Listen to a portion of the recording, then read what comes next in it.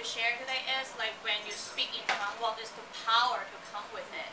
And I know a lot of you guys just oh, it's just a gift, it's praying in tongue. Oh, actually it's so much more serious than that.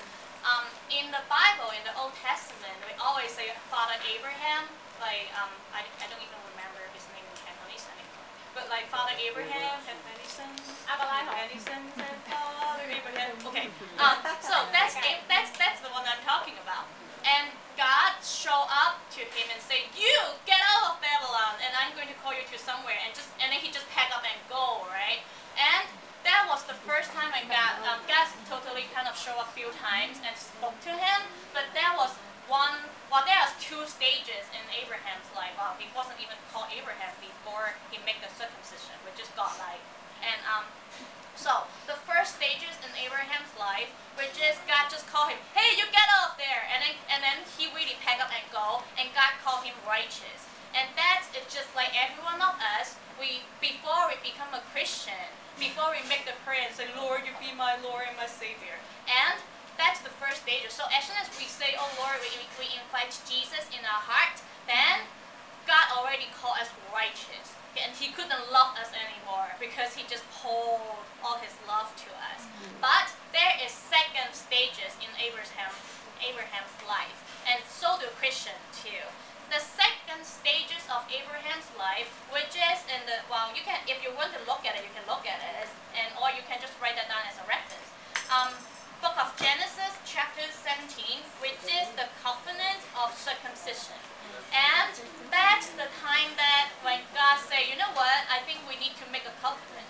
And God put a mark on Abraham where biologically life flow from. That's the covenant God made with him. And since then, but God said, "Well, you already did your part, and I'm going to do and God is going to do his." So it's after that time you can see God move so much more. Like besides calling him out, God started to arrange stuff ahead of time for Abraham. So the Christians, God in New Testament now today 2010, God also put a mark where life flow from on our body, which is our tongue.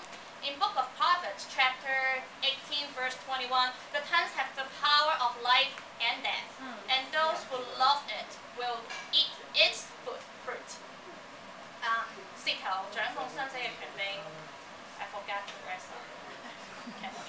And so in New Testament time now today, we also have a circumcision, but it's not really like a physical mark on our body anymore. And for ladies, so we have a mark, but which is on our tongue. Yeah. So tongues, the gift of tongues, actually, which is Paul strongly recommend. He said, "I wish everybody speak in tongues."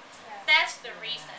Because once you become a Christian, a peace of God, we usually call the peace of God called the Holy Spirit. The Holy Spirit living inside you. And when you speak in tongues, it's not you speaking, it's the Holy Spirit inside you speaking. And when our awesome God created the entire world, he speak into existence. And we so call the daughter and the sons of God. So actually we operate in the same manner. So when you pray in tongues, the Holy Spirit inside you speak. So think about when God speaks, what will happen? It's creating, it's creation.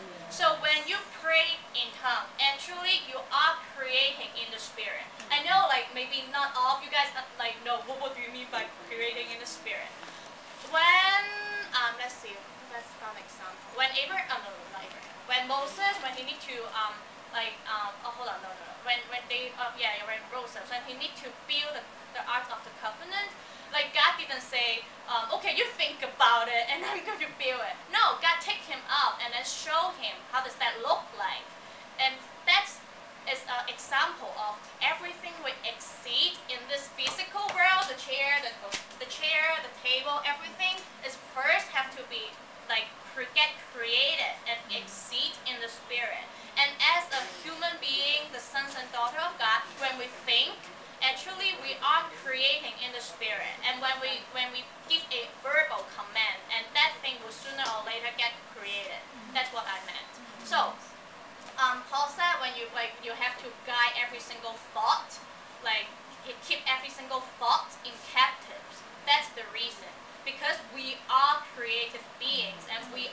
sons and daughters of God. So if we meditate in, weird, dirty things, and those are the things that feed the darkness, the power.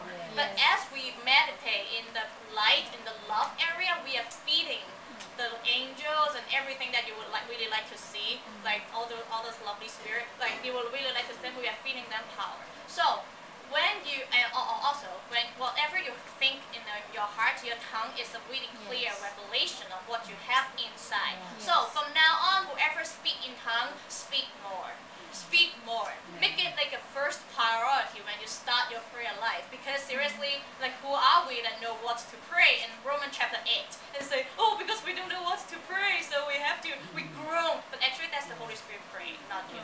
So we pray in the Spirit, and then, you know what, let's, if you have a Bible, open that with me. Romans chapter 8.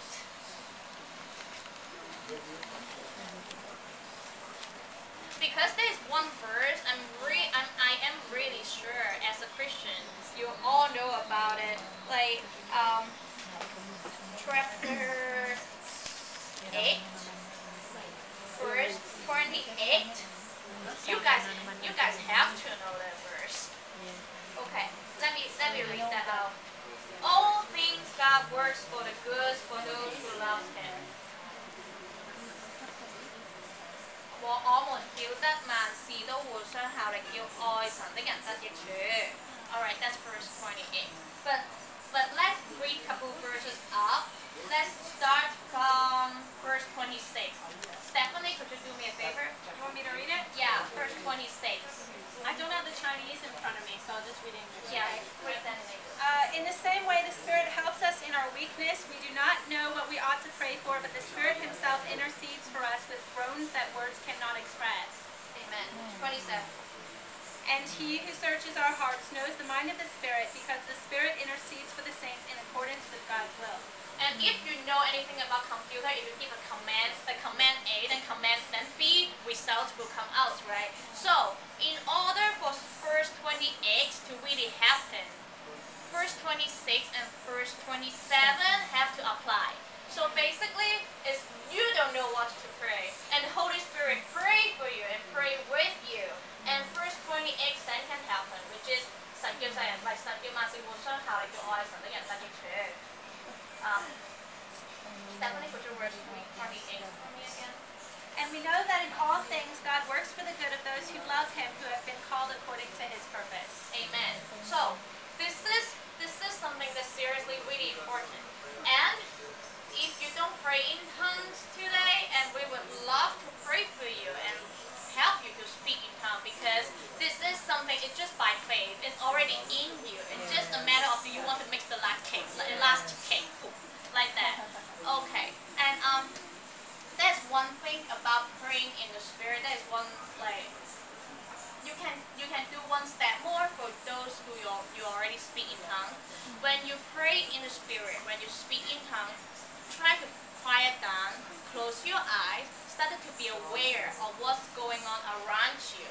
There was one time when I was in Chicago. Yeah, you guys know I play guitar, and I love to just worship by myself, even though no one around me. So I picked up my guitar and sing, and then